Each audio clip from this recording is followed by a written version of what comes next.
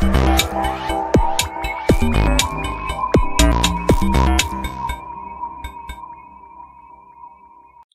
everyone, welcome to this psychology lecture series.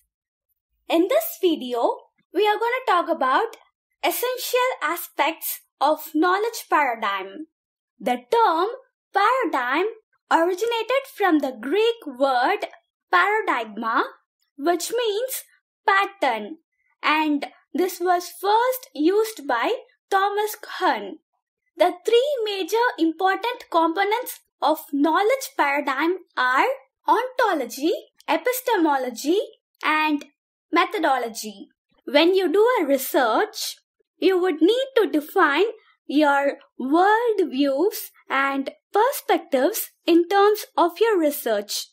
This is known as your research philosophy, and it is done through your ontology and epistemology. Ontology is associated with positivism and quantitative research, and epistemology is associated with interpretivism and qualitative research.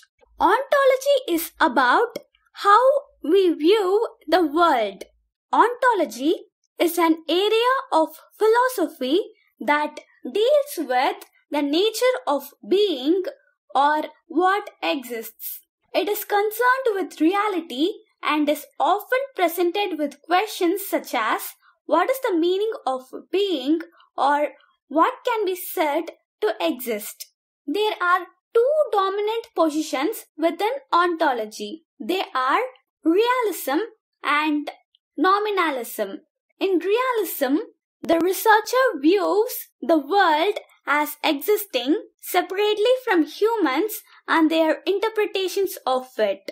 In nominalism, the researcher believes that their interpretations of the world are based on their inner subjectivity and the personal lens through which they are viewing.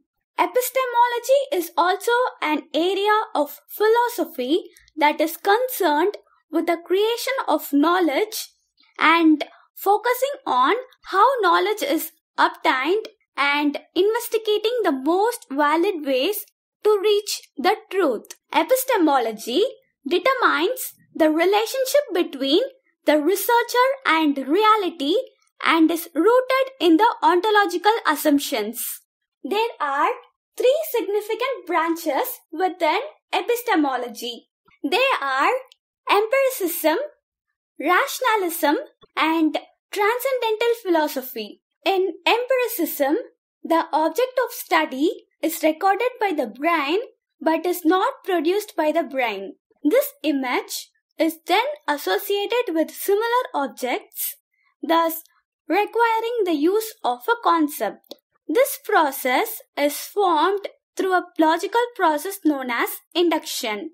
In rationalism, logical reasoning is the active producer of concepts out of nothing and therefore requiring a deductive logical reasoning process. In transcendental philosophy, concepts are formed in one's consciousness through a combination of previously existing empty templates of reason and the raw material of the object under study. Templates of reason and the data acquired from the human senses change and develop continuously. To put in simple words, ontology is about how we view the world and epistemology is about how we should investigate the world.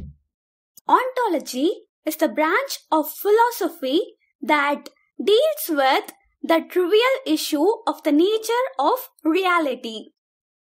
Epistemology is the branch of philosophy that deals with the nature of knowledge and is therefore central to any research claims to contribute new knowledge. Methodology is a broad term which refers to the research, design, methods, approaches, and procedures used in an investigation to find out something. The difference between methodology and methods are: methodology is about how we should collect data, and methods is about the details of exactly how we collect the data. Simply put, ontology relates to the assumptions we make about the nature of reality. Epistemology sets out beliefs about how one might discover knowledge about that reality, and methodology specifies the tools and techniques that we use in the conduct of our research. In the next video, let's talk about paradigms of Western psychology. I hope you like this video. Please share these videos with everyone who is preparing for this exam. Thank you.